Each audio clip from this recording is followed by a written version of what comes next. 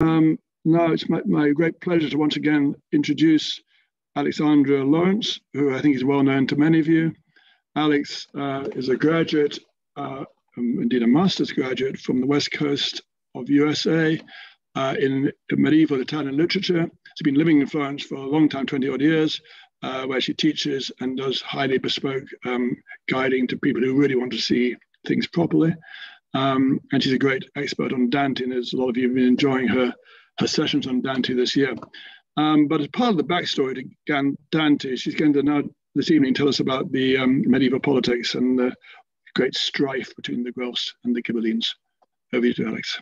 Thank you. Thank you, Simon, and thank you everyone for coming tonight to speak about and hopefully learn a little something new and converse afterwards about these two great political parties, the Guelfs and the Ghibellines. I always find myself, whenever I am talking about Dante and the comedy in particular and some of these references, I always find myself kind of very hurriedly explaining the Guelfs and the Ghibellines and the blacks and the whites, and always saying, oh, it would be so lovely to have a little bit more time to actually go into this. My graduate work, as Simon mentioned, is in Italian literature and language, but my undergraduate work is in political science. It was American political science, so it had absolutely nothing to do with the Guelfs and the Ghibellines, but I often joke that politics are my first love. So for me, this is fun, being able to get back to some of these texts and get back to some of these stories, really. As Simon mentioned, I teach and I guide, and one of the classes actually that I taught for the British Institute with the wonderful history of art department was always a kind of trecento walk. We called it a Guelph Ghibelline walk. So what I would give to be able to walk, be walking the streets of Florence with all of you right now, pointing out all of these wonderful places. Alas, not possible yet, hopefully soon. But the wonderful thing about Zoom is that it gives us the opportunity to put everything on PowerPoint and to be able to maybe even touch on things that we wouldn't absolutely have time for or be able to talk about on the streets of Florence. So without further ado, we will get started and get into our Guelfs, Ghibellines, and blacks and whites. So how does this all begin? I'm going to, of course, start with Dante. I promise that I'm not going to beat you to death here. I only have a couple of little citazioni. In fact, I think this is the only one from the comedy. But I do kind of want to start and end with Dante. I find that he provides a really nice anchor for a lot of these discussions. So how it begins, meaning how does this Guelph-Ghibelline conflict begin? So I'll just read you. This is Paradiso 16. We are in the heavens. We are actually in the sphere of Mars with Dante as he's speaking with one of his relatives. He's actually speaking with his great-great-grandfather called Cacciaguida. And Cacciaguida says the following: O Buondelmonte, this name, O Buondelmonte, through another's counsel, you fled your wedding pledge and brought such evil. Many would now rejoice who still lament. If when you first approached the city, God had given you unto the river Ema. But Florence, in her final piece, was fated to offer up unto that mutilated stone guardian upon her bridge, a victim. Now these are two tercets and then two lines from another tercet. This pretty much has the entire story of Buondelmonte dei Buondelmonti enclosed within it. What is Cacciaguida, so his great-great-grandfather, what is Dante's great-great-grandfather telling us here? He's recounting a story that happened, an incident, let's say, a series of incidents that happened in the year 1216. In the year 1216. So it starts out, O Buondelmonte, so speaking directly to this particular Florentine elite, member of the elite, this patrician man, through another's counsel, you fled your wedding pledge and brought such evil. Through another counsel, Buondelmonte was at a, you have to imagine it was a knighting ceremony in Campi. Now we call it Campi Bisenzio because of the small river of the Bisenzio that used to run through. Campi, you might know it as Peretola and that sort of area of the airport. But this was the countryside, and they were out in the year 1215. They were out at a knighting ceremony, and Buondelmonte, maybe he had too much wine-water combination, and he injured someone from the Adimari family, so another patrician family. And in order to heal that wound, in order to make things right again, the elders kind of sat down. Buondelmonte is a young man, a young patrician. They sit down and they decide Buondelmonte is going to marry a woman from, a young girl, woman from the Adimari family. And this will make everything right. Well, in the meantime, Buondelmonte receives a visit. So through another's counsel, as you see here from Dante, through another's counsel, he receives a visit from a woman from the Donati family. Believe me, we're going to get into them in just one second. She comes and she sort of meets with Buondelmonte all by himself, which is not really done. This is a period in Florentine history and really in European history, but certainly we're doing this kind of micro drill down on Florence tonight. This is a time period where it's all about the group. It's all about that identifying yourself, but also acting with the approval of and in concert with a number of other people that you are allied with, and your family and the relative families. So for Buondelmonte to receive someone from the Donati family that would then influence him, it's told, of course, it's always a woman's fault, right? This woman comes to him and says, Buondelmonte, you can't really accept this marriage. I can't believe that you would actually do that, right? It's taking away all your power, and you're stronger than that. And so he unilaterally decides, this is part of the issue here with Buondelmonte. So through another's counsel, he's influenced to not go through with the wedding, to not go through with the marriage. So this ritual of healing this wound, of righting a wrong through marriage, through the contract of marriage, is broken by Buondelmonte. And he decides that, in fact, he's going to marry this woman from the Donati family. You cannot do this. You cannot unilaterally make those kinds of decisions. He goes and he's very pompous, and he sort of tells everyone that this is the decision that he's made. At that stage, the Adimari family, his family, everybody, they're meeting on one side, the Adimari and their consulterie, their kind of partners are all meeting together, and they decide that the only way that Buondelmonte, that this wound can actually really be healed, this kind of double wound now that we have, is for him to be killed. And so on Easter morning of 1216, and this is the scene that you see here painted much later, the Romantics loved these kinds of stories. We don't, of course, have any evidence of this, pictorial evidence of this from the time, from the 13th century.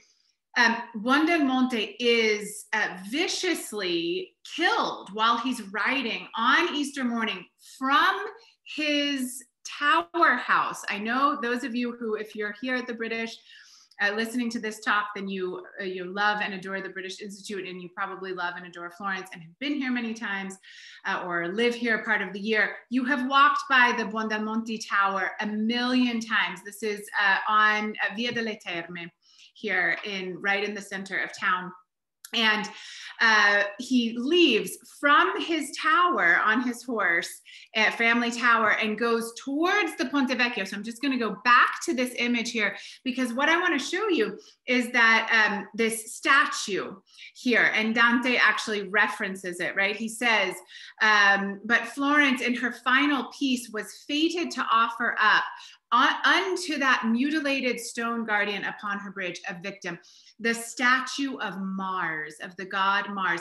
We never, ever, ever need to forget that the Florentines have this kind of mythical founding ruler that is the god Mars, right? There's that legend that talks about how the baptistry of Florence, the most Florentine of all buildings, was actually built over a temple to the god Mars. It's completely untrue. It doesn't matter that it's completely untrue. What matters is that Florentines feel this connection, and they feel kind of like these warriors. They feel like they are this really bellicose kind of popolo, people that were created out of these veterans of Julius Caesar's army in the 1st century BCE, when the city of Fiorenza was actually founded. And so this bodes well for our talk tonight, in the sense that it's important to remember, it's going to be kind of a bloody talk. It's important to remember that this notion of, again, whether or not it's true, it doesn't matter. The legend is that the god Mars kind of rules over Florence. So Buondelmonte de Buondelmonte's killing is essentially the beginning. If you read anything, I remember even all of the Florentine history that I've studied, it's kind of like the World War I, when Archduke Franz Ferdinand gets killed, right? That's the beginning of World War I. That's the kind of powder keg moment.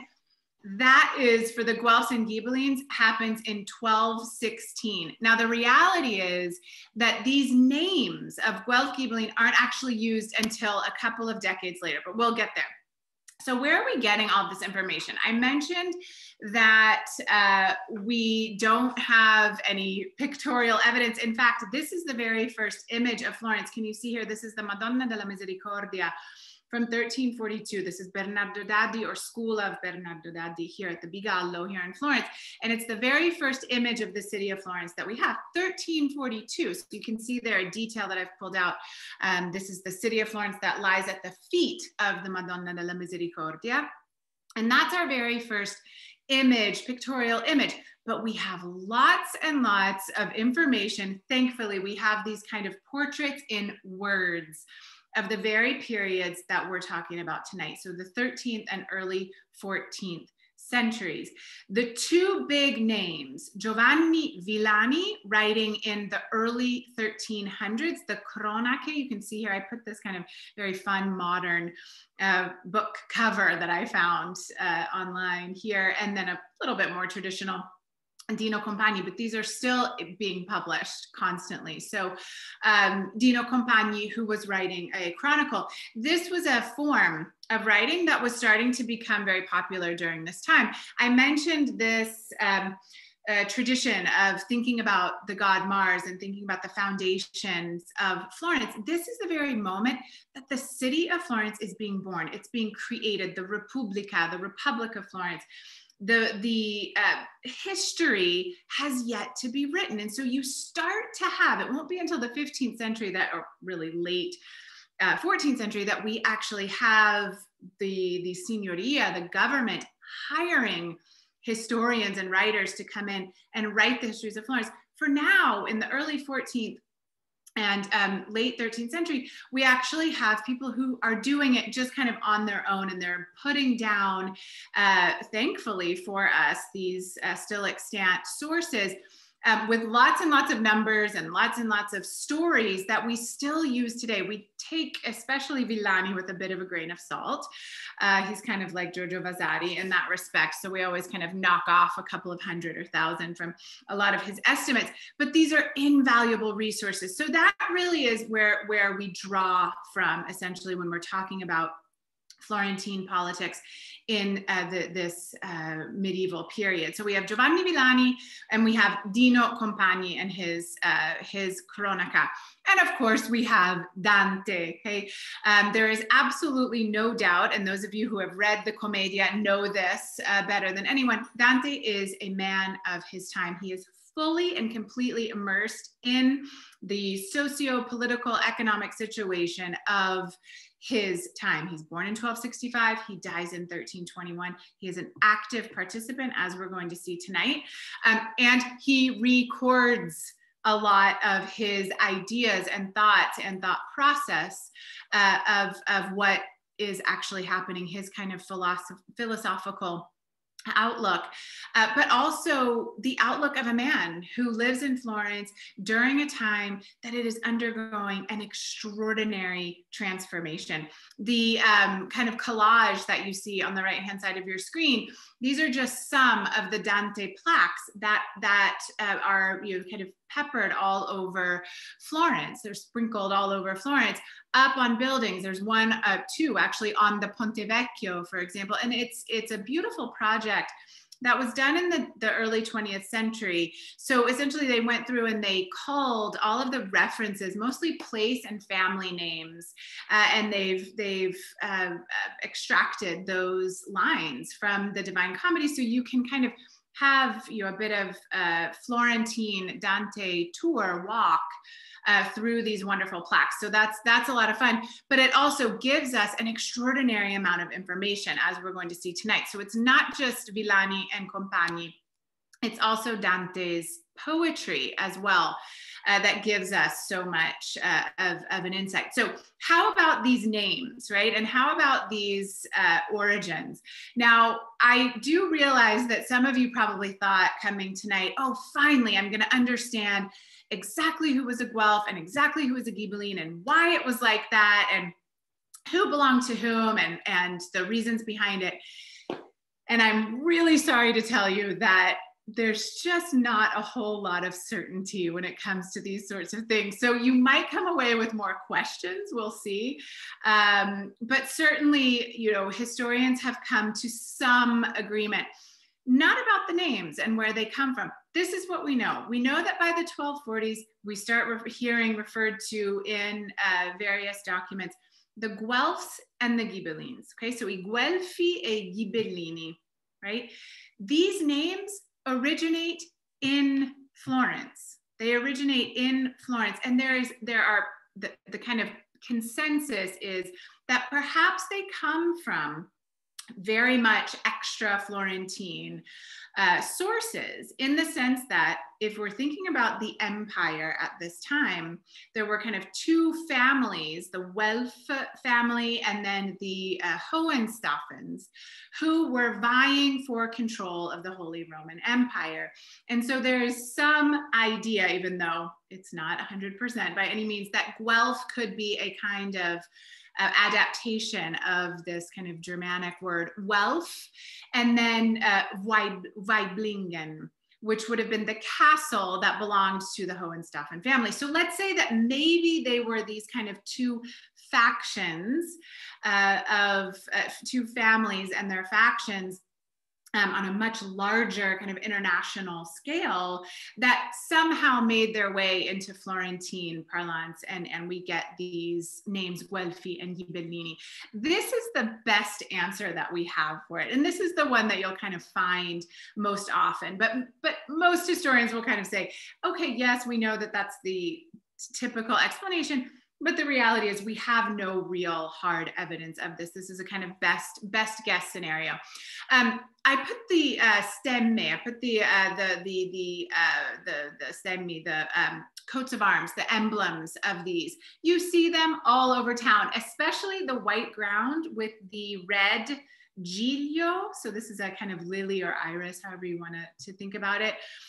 Which still to this day, the Guelph symbol is still to this day the symbol of Florence. So that's what you see flying on Palazzo Vecchio. You have the European Union flag, the Italian flag, and then the Florentine flag, which is the giglio, red giglio against the white ground.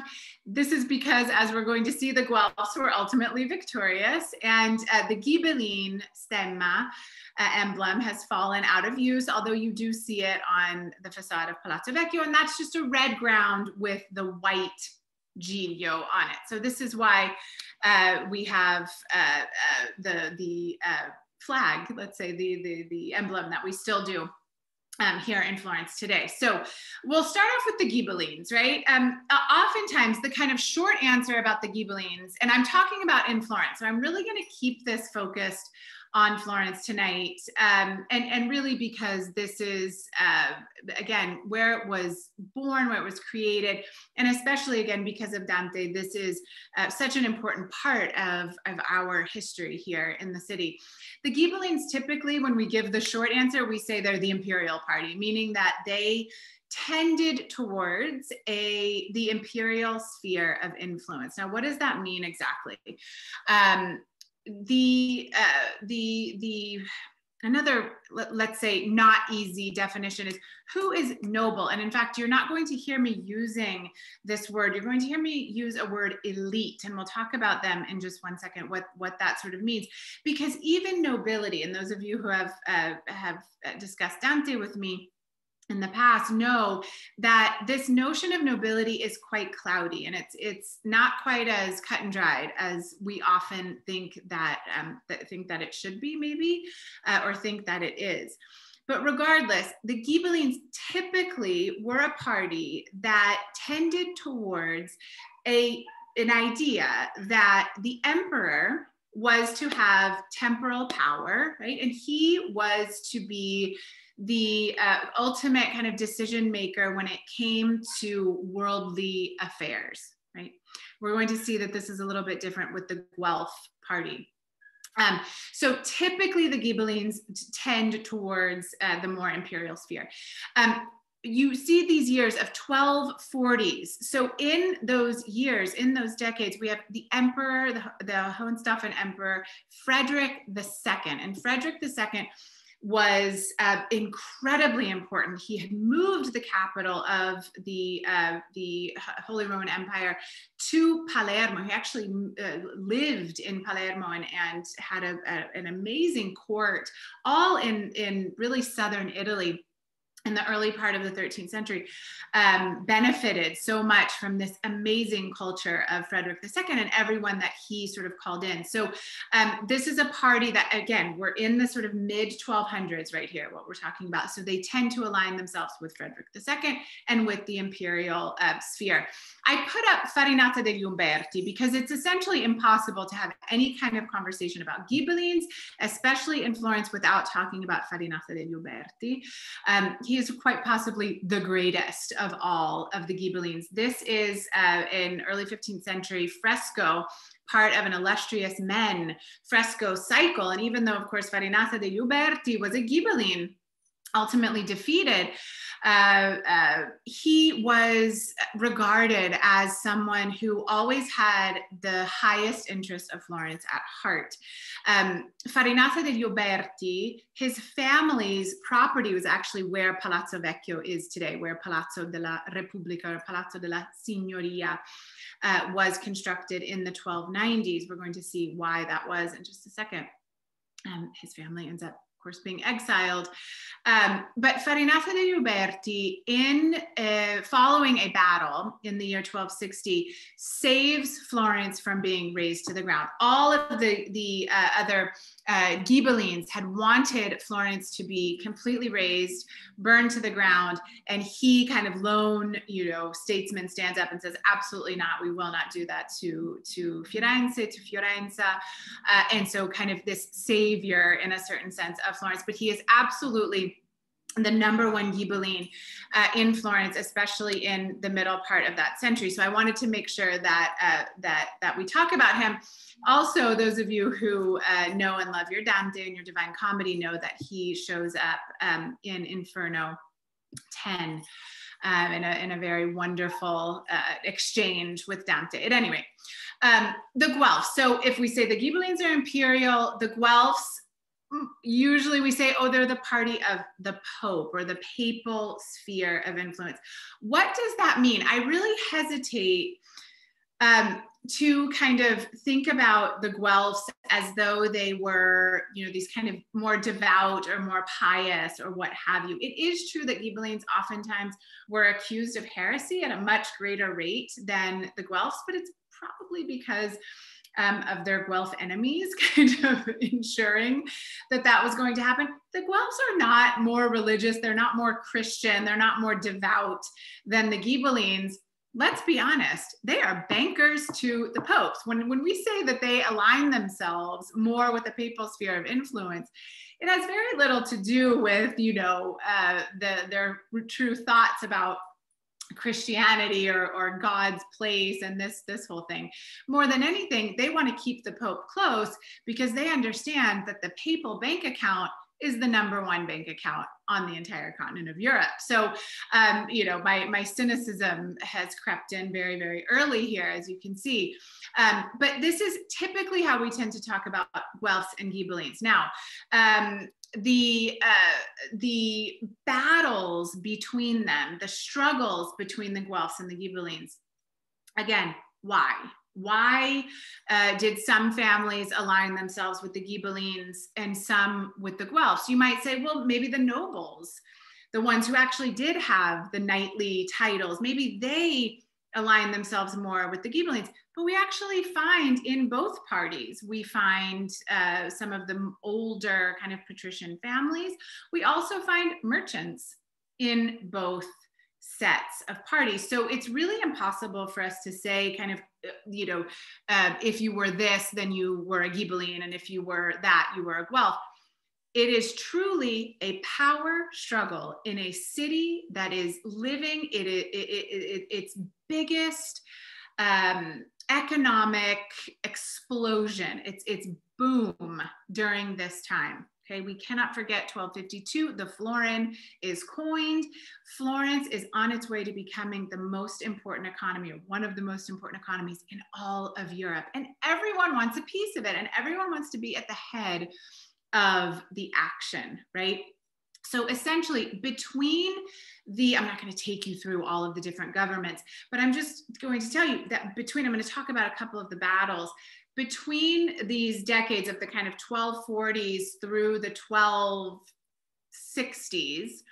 You have kind of Guelph governments and then Ghibelline governments in Florence. There are a couple of big battles that I want to talk to you about too, because not just because of the governance here and the politics of it all, but also because if you come to Florence, or you go, for example, to Siena, they will talk to you about the Battle of Montaperti, which happened in 1260, like it happened yesterday, okay? They are still to this day so terribly proud of the fact that they outnumbered the Sienese Ghibellines against the Florentine Guelfs 3-1, and yet they managed to win. Why did they manage to win, according to the Sienese? I'm not looking at the chat, but I would love to know if any of you know why the Sienese, what the Sienese attribute their victory to. Those of you who know Sienese history and know your Sienese art history know that it's the Virgin Mary. The Virgin Mary was the one that guided the Sienese troops, according to them, into their victory. And so this is why she becomes Queen of Siena. She's not content to be the patron saint of Siena. She's the Queen of Siena, and it all has to do with the Battle of Montaperti. So dedicated to the Queen of Heaven, to the Virgin Mary in 1260. This is the moment that Farinata de Uberti, once the battle is over, this is the moment that at the aftermath and at the peace table, Farinata actually says that Florence, of course, should be saved. If we look at these years here, the year 1260, when the Ghibellines come back into power and come into power in Florence, Dante is born in 1265. So he's actually born under Ghibelline rule. What does that tell us? I mean, Dante will be a Guelph, as we'll see, and he'll in fact be a white Guelph, but his family is Guelph. What does it mean that Dante was here? And he tells us very explicitly that he was born and raised. He tells us this in the Divine Comedy, in Inferno. I was born and raised in Fiorenza, in Florence. Okay, so there is no doubt. You think, you know, he's born in some contado place outside of the city. He's born and raised in the city of Florence. What does this mean? It means quite simply that Dante's family was not an important enough family, not an important enough Guelph family to have been exiled, which we're going to talk about what that means in just one second, by the Ghibellines. So that's an important little nugget just to kind of put in the back of your mind, right? It's not that every time a Guelph government or a Ghibelline government comes in, they do a totally clean sweep. They do absolutely do a clean sweep of the highest exponents of each of these parties. It's fairly short-lived, this Ghibelline victory. In 1266, Manfredi, who is Frederick II's son, dies. And at that stage, this really is kind of the last real hurrah for the Ghibellines in Florence. And so the Guelfs are 1267, 1268, come back in. And they do something that is, you know, thank you so much, hallelujah, for doing this. They kept a record. There is a document, there was a register that Dino Compagni and Giovanni Villani had access to, where they were able to actually look and see when the Guelfs come back in. They do two things. Number one, they make a register of all the Guelph families with names, and so you can count them up. The Guelph families that are owed damages because of the confiscation of property on the part of the Ghibellines. And then they go in and they exile a number of families and individuals that belong to the Ghibelline families. Now look at this, the third point up here, the same number of families, so 62 families, according to this register, are owed by the government, that are owed by the Ghibellines, let's say, to the Guelfs, and there are 62 families that are Ghibellines that are exiled. So what does that tell us?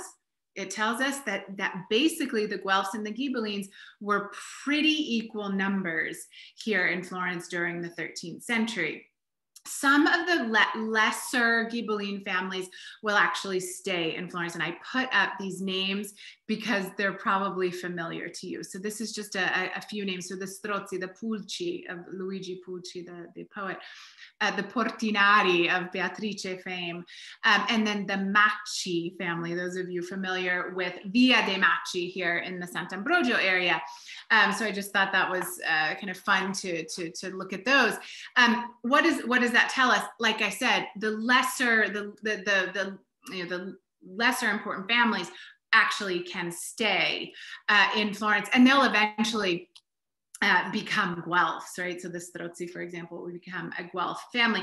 I keep mentioning exile. What is exile all about? Look at this amazing manuscript. This is the Yate Thompson from now held at the British Library. This is a manuscript of the Divine Comedy. Look at Dante being pushed out. Can you see this? The gate of Florence. The Giglio up above. Do you see the Giglio up above the gate of Florence? And then back behind it, the illustrator couldn't quite help himself. He puts an unfinished cupola in the back of this scene. Of course, in 1301, there was no such thing as a cupola anywhere near the very brand new construction that will become eventually the Duomo in Santa Maria del Fiore. At any rate, Dante being exiled. What was exile? Exile, first of all, is extraordinarily common. Okay, when we look at politics in this period in the 13th and 14th century, it's actually, or governing, I guess I should say, government and politics, maybe not the politics as much, but the governing, there are a lot of similarities. There aren't a lot of differences actually between, you know, there's councils and there's committees and there's meetings and there's things that are being voted on and decided, and kind of the rhythm is probably pretty familiar to us.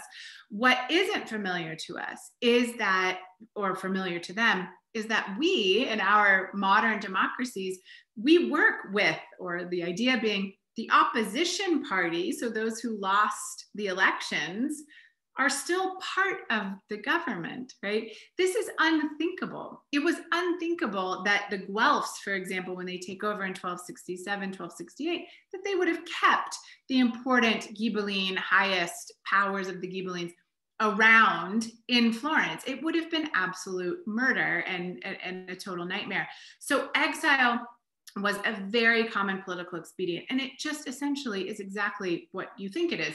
It is the banishment of the male members of the family, oftentimes, if the exile lasted for a number of decades, or a number of years, the female members of the family would follow. But it also it means that when you're exiled, your property is confiscated. So one of the biggest, and I think the most dramatic, what follows exile here in Florence is that your tower house would actually be scapotizzato, so meaning that the head would be taken off. The tower houses, of course, here in Florence are symbols of the family's importance and their wealth. And so it is the chopping down, it is the visual reminder that this family no longer holds that level, that sort of place in the city, that high place in the city. So exile was extraordinarily common, and it was mainly for that reason, which was to say that you have been beaten probably in a very bloody battle, and you are no longer welcome to take part in the city's governing at all. And again, like I said, we're talking about the most important members, or the ones that would have been most threatening, let's say. 1289, I'll tell you about another battle. 1289, Campaldino. So this is another one that has a lot to do with Dante. He fought in the Battle of Campaldino. This is an image of the castle at Poppi, but Campaldino is the near Arezzo. It's a plain near Arezzo. And this is the ultimate victory of the Guelfs. So remember 1266, we already have essentially the Ghibellines don't come back to rule at all after 1266. But after 1289, we really think about Campaldino as the absolute definitive end of Ghibelline rule in Florence. So from that time, you don't have Ghibellines really even around Tuscany. They're going to start to really fall in importance. And like I said, the Ghibelline families that were kind of on the edges in the Ghibelline party would eventually be incorporated into the Guelfs. So I mentioned this word elite, right?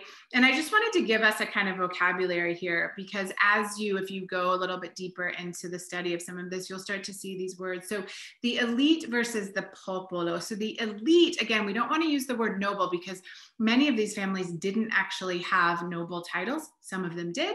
They had knights in their families. Dante tells us in Paradiso that his great-grandfather that he was speaking to was knighted by the Emperor Conrad. And so it was very important to be able to say something like that, but not all of them did. So when we talk about the elite, we're talking about these powerful, wealthy families that could have been, right, landowners, that would have been nobility, international bankers, traders, right? This new class of people, this new class of merchants, really, the bourgeoisie that is starting to really take hold during this time.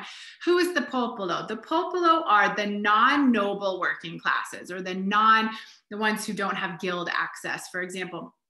Then we start to break it down between the popolo grasso, so the fat popolo, the big popolo, grasso, and then the popolo minuto, so the small, right? So you have the popolo grasso that really starts to grow, that start to take on, right, more and more, as we're going to see, part of the government.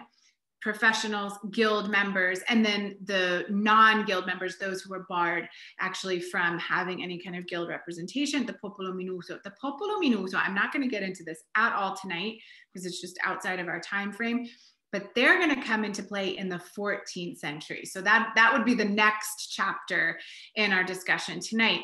Just a note on what guilds are. So in Florence, first of all, they're called le arti. So oftentimes you'll hear the arte della lana, for example, and you sort of think, what does that mean? Wool art?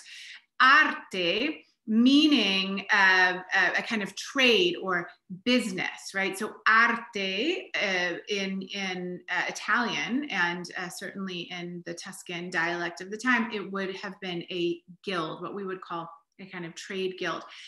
In Florence, the 7 major guilds, so Florence is a textile city, it's a luxury textile Mecca. This is where the highest quality wool is being dyed and finished and then sent out. They're providing between 7 and 10% of all the luxury textiles to the European market are coming from Florence, thanks to our river, right? Our river is not navigable, but it is great for powering those machines and for getting waste out of the city itself. So it's a huge, huge luxury textile hub. So you have the Calimala Guild, the commercial, the kind of merchants guild. You have the Arte della Lana wool guild. You have the bankers guild. You have the doctors and apothecaries, the judges and notaries, on and on and on, right? Then you're going to have another tier of intermediate guilds and then of lesser guilds. And these start to be organized already in the 12th century. So the time that we're talking about tonight, mid 13th through the very early 14th century, they are really consolidating and they are really coming into their own. And so the image that I have on the left-hand side are some of the symbols of the major guilds, and then an intermediate. And then the Church of Or San Michele, which of course is our guild church here in Florence. The guilds become so important that in 1282, we have what's called the Priorato, the Priory of the Arti, of the guilds. Okay, so a guild republic. And I've just put up here some, again, vocabulary that you might come across. So things like gonfaloniere di giustizia. So this would have been a figure that presided over the Council of Priors. The priors were the ones we'll talk about in a second, who exercised the executive power. The Consiglio dei Cento, so the Council of 100, who exercised financial and economic control. So they were signing the checks. The Podestà, the Palazzo del Podestà, what we now call the Bargello, started in 1255. Our very first civic building here in Florence was a foreign magistrate. So it was a 6-month posting that would have been held by a very wealthy noble or member of the elite from another city, so outside of the Republic of Florence city-state. And then the signoria, this tends to confuse people because they think signorina. Signoria is the actual name of the government that really kind of when we're talking about the signoria, it's the gonfaloniere di giustizia and the priors. Now the priors are the ones that usually get the most play in a conversation like this. Dante himself was a prior. We'll talk about that in just one second. But the priors during the time period that we're talking about would have been they were, in Dante's time, they were 6 members. They're going to go up to 8. At a certain point, they become 25, but that's outside of our time frame. And they hold 2-month terms. So they are a rotating body. Okay, so 6 times a year, you've got new priors of the city, and it was a very prestigious posting. And it was something that only guild members could actually, it was an office that only the guild members of the major guilds could actually hold. So it was incredibly prestigious. They dressed in all red. So they dressed in this very Florentine costume called the lucco. So I wrote that down for you.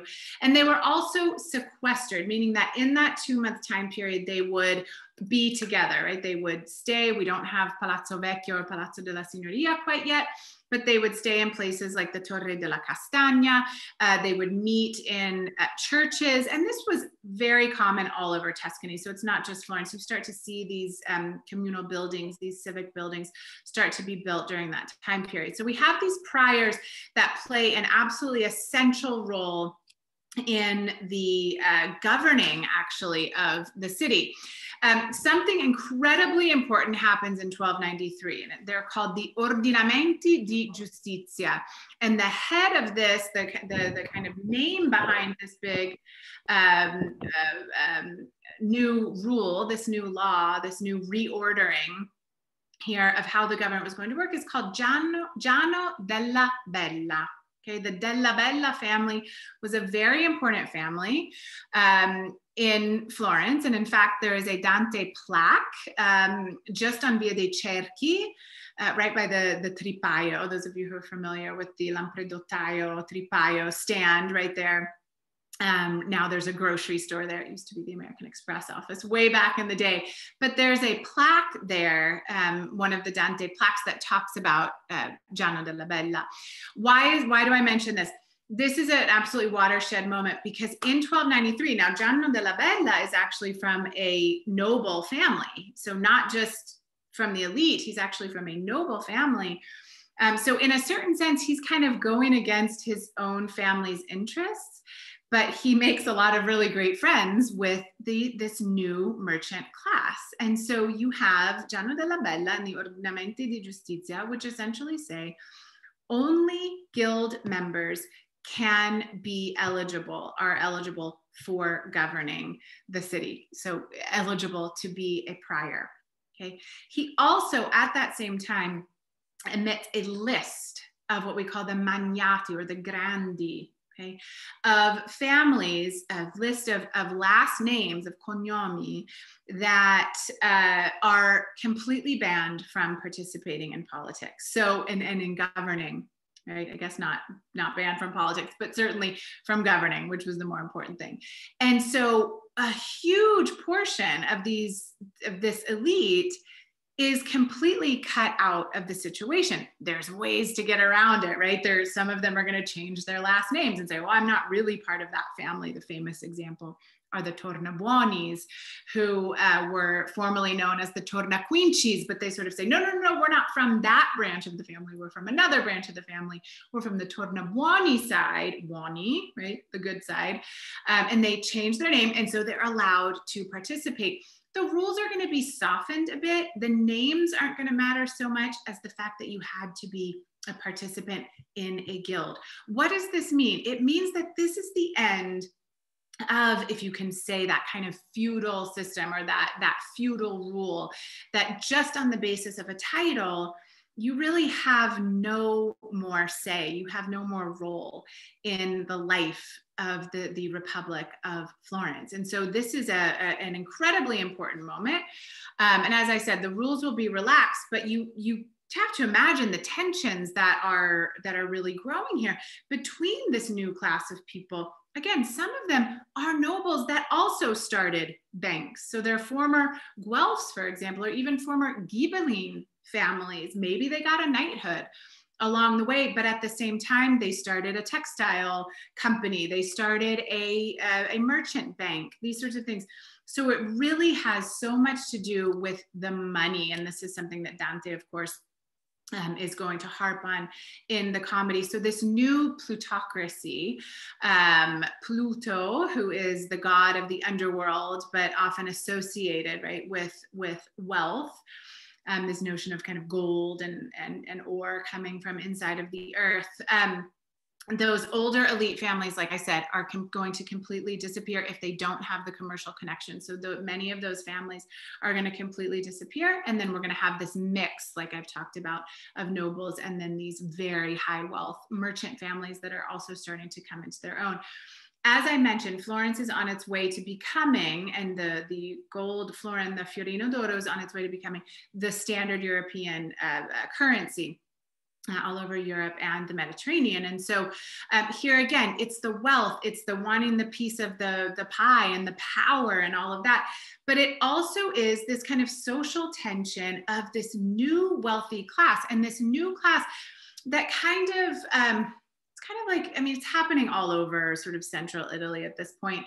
But this new merchant class that can't trace its lineage back more than 2 or 3 generations. And so in a way, they're kind of like, you know, to the nobles, we don't really want anything. We don't get your traditions, but they're also a little bit envious. They're a little bit jealous of their traditions. So they like this notion of, for example, marrying their sons off to noble women so that they're given, you know, kind of some of that nobility rubs off on them. But it's a very interesting moment if you think about sort of society and how these new classes are interacting with the old. And this, again, is something, it's a major, major theme in Dante's comedy. And here I put this illustration of Doré here, of Dante and Beatrice speaking with his relative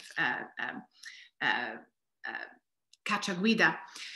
So getting into, the Guelph Ghibellines fall apart. The Cerchi then and the Donati, this is where the whites and the blacks are going to be born. So this moment, if you say, great, the Ghibellines are gone, the Guelphs can just really get down to business. Of course, that's not going to happen. As I mentioned, everyone wants a piece of the pie. Everyone wants to be a part of this. And to be able to say that they are, at the sort of highest levels of power in this booming Republic of Florence. And so you have these two families, and I put their coats of arms up here, the Donati on the right-hand side, and the Cerchi. They have what we call a stemma parlante, a speaking emblem. So these circles, you'll know, those of you who speak Italian, that cerchio is circle. So the Cerchi family. So the Donati and the Cerchi, who are these people? I've put up an image here. This is where I typically start our Guelph Ghibelline walk at the Arco of San Pierino, at the Torre dei Donati. So the Donati are the head of the Black family. I've just put up a very brief little for what we know. The very first named member of the family is called Fiorenzo. And Fiorenzo already in 1065 is credited with founding a hospital, a spedale. So a kind of spedale did all sorts of things. It wasn't just for the sick, although that was part of it. Called San Paolo di Pinti, so near here, actually near the Torre dei Donati. Near Borgo Pinti and the Porta a Pinti, the Pinti Gate. So they have been longtime Guelphs. Why do the Donati start to fight with the Cerchi? The Cerchi, unlike the Donati, the Cerchi were a little more successful financially. And towards the middle part of the 1200s, the Cerchi start to do something which was absolutely late, 1200s, absolutely not done prior to this. Typically, when you have, and this is going to go on actually for a couple of generations, typically a family kind of stays in one place, right? They settle there, and then they start to buy or conquer their neighbors. And so they start to amass property in one particular neighborhood, right? The Cerchi decide that they're actually going to start buying up property all over the city. And this is where you're going to get into some problems, not only because the Donati think the Cerchi are showing off, so they're part of this new money contingent, right? Again, these tensions that we talked about, they're part of this, but more than anything, it's that we don't do it, non si fa. You don't do that. You don't come into someone else's quote unquote neighborhood and start putting your stamp on it.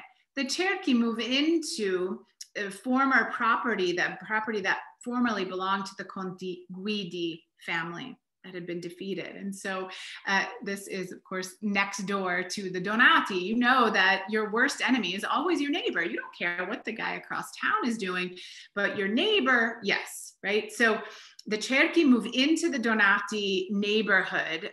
The Donati are più antichi di sangue. You can see here, this is from Villani, Giovanni Villani. Più antichi di sangue, meaning that they have an older bloodline, but they really both, I mean, more or less, the Cerchi aren't, they hadn't shown up the generation before, let's say. It's that they were very financially successful. So Dante's wife, Gemma, is actually part of the Donati family. Corso Donati, he's nicknamed Il Barone.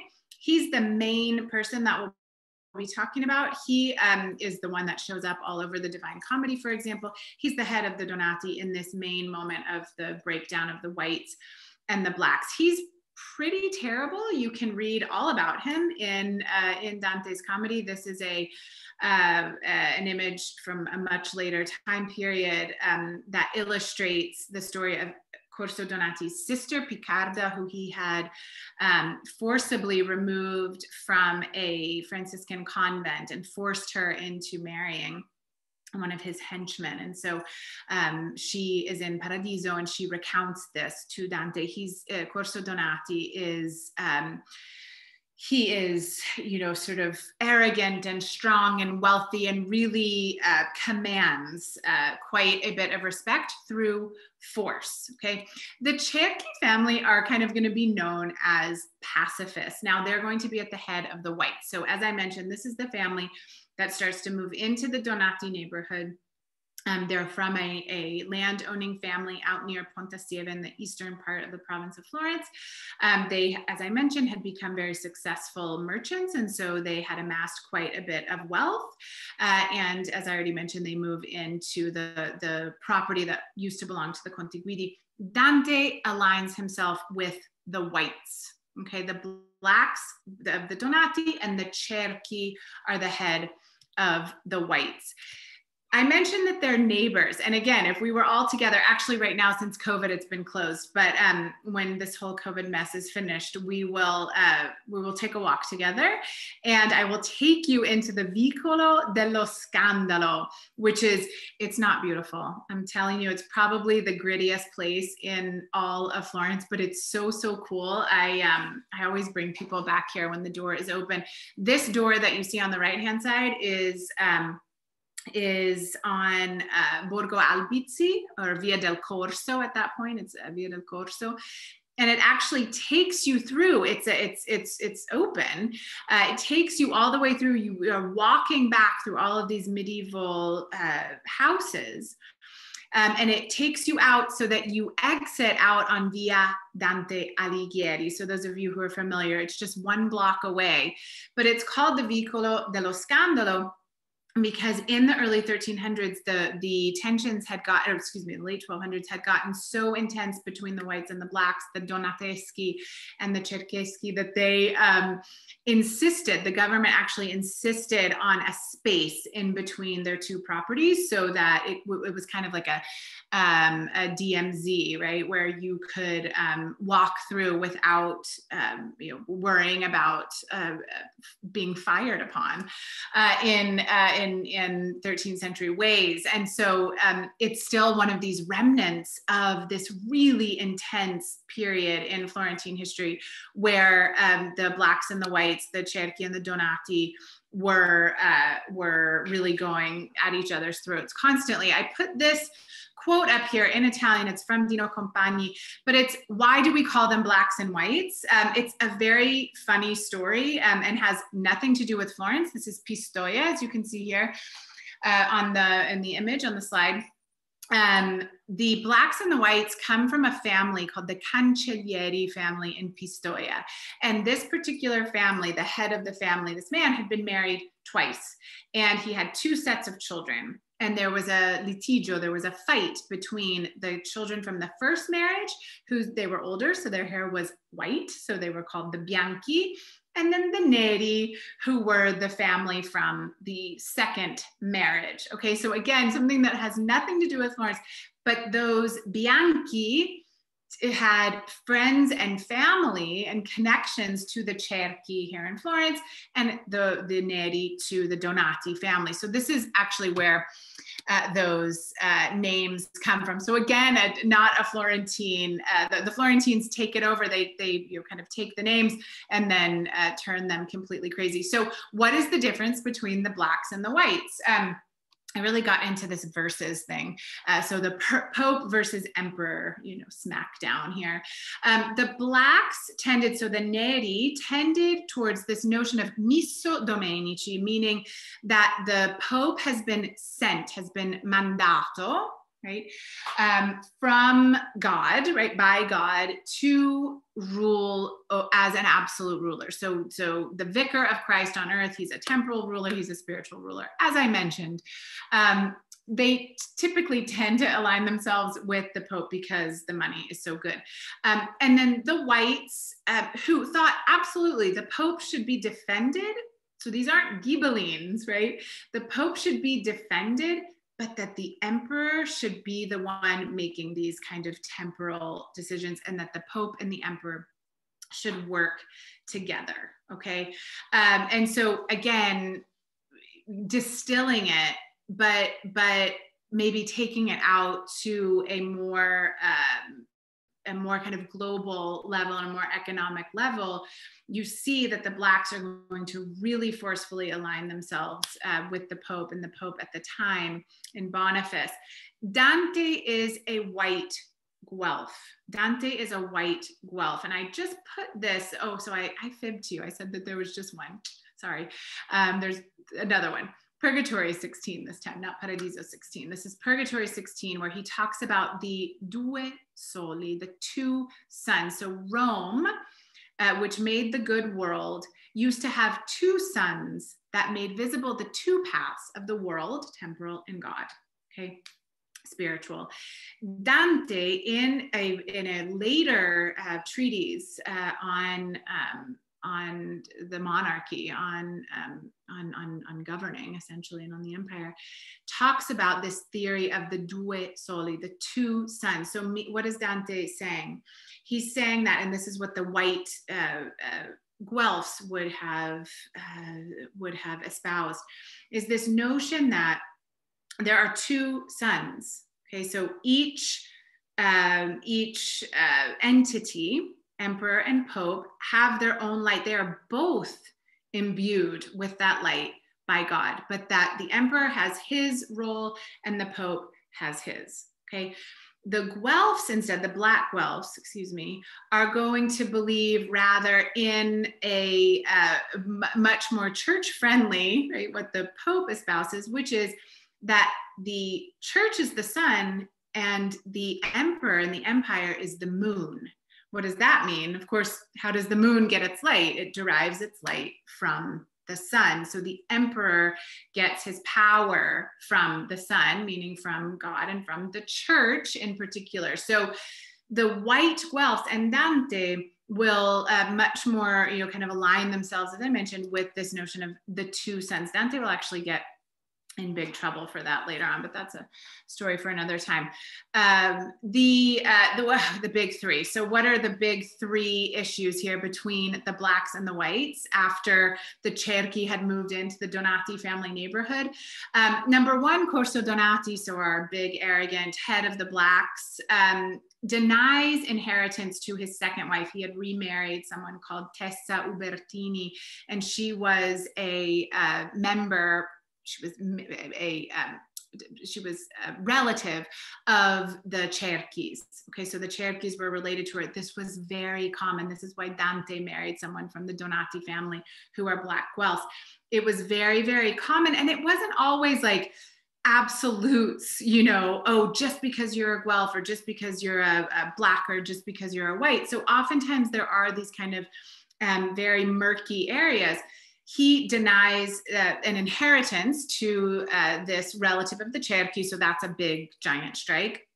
Number two there was a group of the Cerchi and the Donati, kind of the young men of the time, who had gotten into some pretty serious fights out on the streets of Florence, and neither side wanted to admit that they were the ones that should pay for the damage. And so they were all hauled into the Bargello, or the Palazzo del Podestà, as it was called, to be tried, at the Podestà was the Hall of Justice.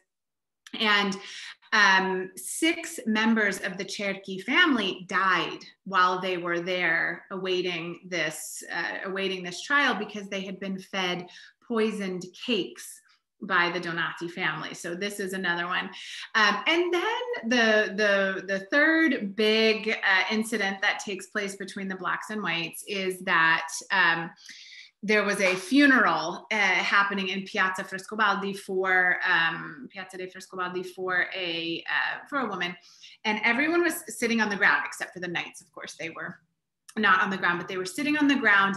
And one of the members of one of the sides, who knows, the Blacks or the whites, stood up to adjust his robes, the story goes. And because he was sitting down and he was sort of making a motion with his robes, the other side went for their weapons. When the robe adjusting side, because we don't know who started it, saw that the other side went for their weapons, they went for their weapons too, and this huge clash ensued. Okay, so these are kind of the big 3 incidents that happen between them. We've already talked a little bit about who the Neri were and who the Bianchi were. enter Pope Boniface VIII. So if we just think about, and I'm always motioning here to my window, I'm sitting in my living room, and just outside my window is the center of Florence. So I'm always, you know, out on the streets and out in the center of Florence. You have the Blacks with Corso Donati, you have the Cerchi family at the head of the Whites. Now enter Pope Boniface VIII. Pope Boniface VIII is the head of the church at this time. He is an incredible, it passes these kind of incredible laws that have to do with his temporal power. So he is very, very close to the Blacks. So the Neri, right? The Guelfi Neri. Right at this time, right at the beginning of the year 1300, beginning of spring. So I guess in Florence it is the beginning of the year. May 1st was a festival called Calende Maggio. And what we're going to start to see is that in the spring and in the early summer of that year, you have these incredible kind of riots that actually start to take place between the Blacks and the Whites. And so this is the moment, and often this is referred to when you're learning about Dante, is that when he was a prior, it's not actually true. It's not when he was a prior. It's when he was part of the Council of the 100 that we've talked about. He both, and Dino Compagni, the chronicler, were both part of this council that exiled the extreme sides of both, the leadership sides of both the Blacks and the Whites. And this is going to be a moment that is going to put into motion a series of events that will eventually lead to Dante's exile. The Donati, of course, refused to leave. Florence, the Cerchi actually leave. They go, the Cerchi and the Whites, I should say, and go up to Sarzana, and they're exiled there. Boniface VIII, Corso runs down to him, to Pope Boniface VIII, and Pope Boniface VIII calls Vieri dei Cerchi, who's the head of the Whites, to come down as well to Rome. And he says, you know, I've heard that you are meeting up with some of the Ghibellines. What's happening there? Are you a Ghibelline?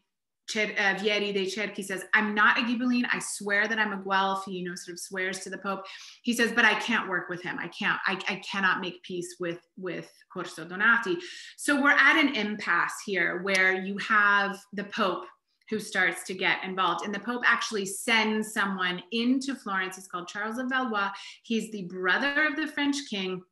And this is the autumn of the year 1300. So it's kind of like this drumbeat where you start to have all of these, you have these riots, you have these issues, you have people who are being sent down to Rome, you have people who are coming back from Rome, you have the Pope who has now gotten involved. Charles of Valois comes in November of 1301, swearing, of course, I will not do anything to injure any part of this city or its inhabitants, no matter what the party is. I am a neutral party being sent in to broker a peace by Pope Boniface VIII. What we know now, of course, is that Corso Donati, Charles of Valois, and Pope Boniface VIII had all come together, and they had created an alliance amongst themselves that would eventually end in the ultimate control of the Guelfi Neri in Florence and the exile of Dante. Dante and Petrarch's father, Petrarco, are actually exiled at the same time in early 1302. Okay, it's in the Florentine calendar, it's still considered 1301, but it's early 1302.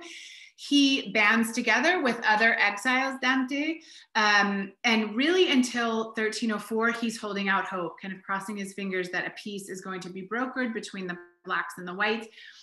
There was a little bit of hope in 1304. There actually was a peace, and the peace kiss actually took place. I don't know if you know, but whenever two entities wanted to make peace, it's kind of like a wedding ceremony. You may now kiss the bride, it seals the deal.